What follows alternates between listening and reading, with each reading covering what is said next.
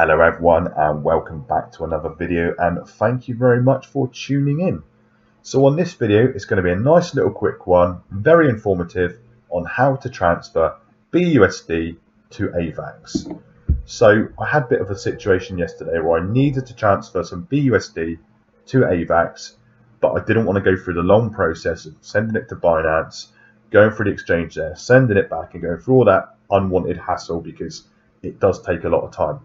So basically what you do is you come up to here, which is app.elk.finance. Once you're here, you click on swap.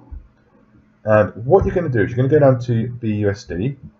You can use any of these others that you might want to use, basically. So anything that's on the list, you can use. You click on BUSD. And you have to transfer it to their system token, which is called ELK.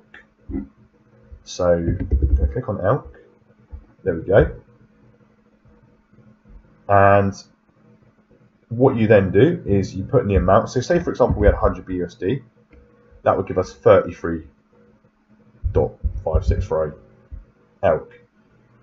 Then what you do is you click on where it says enter the amount. You click on that, which is swap. You then approve it in your MetaMask wallet or whichever wallet you're using.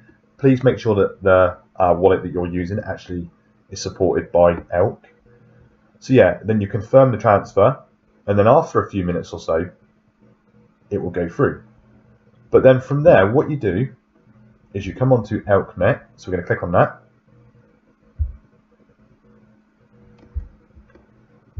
When you come to ELKnet, it will come up with cross-chain transfers are currently in beta. Please only send one transfer at a time. Some wallets may not support all chains. Please ensure that your wallet supports the target chain. There are current limitations, which are only supports transfer in ELK. The max ELK is 10,000 per transfer, and the minimum time is 2 minutes between transfers. You can check out their documentation. You can also view ELKnet statistics in their dashboard. So what we would be is, we imagine we've just put in our 33 ELK that we just transferred from our BUSD, and then you're going to click on the chain you're going to send it to. So we're going to send it to the Avalanche chain. Click on swap, and then we're going to click on transfer. Right? We'll then approve that in our MetaMask wallet. We will then confirm it, and then you will then notice that we are then on the Avalanche network, and it will say how much ELK here you've got in the Avalanche network. So from there you go back to the swap, and you're going to swap your ELK, and you're going to swap it for AVAX.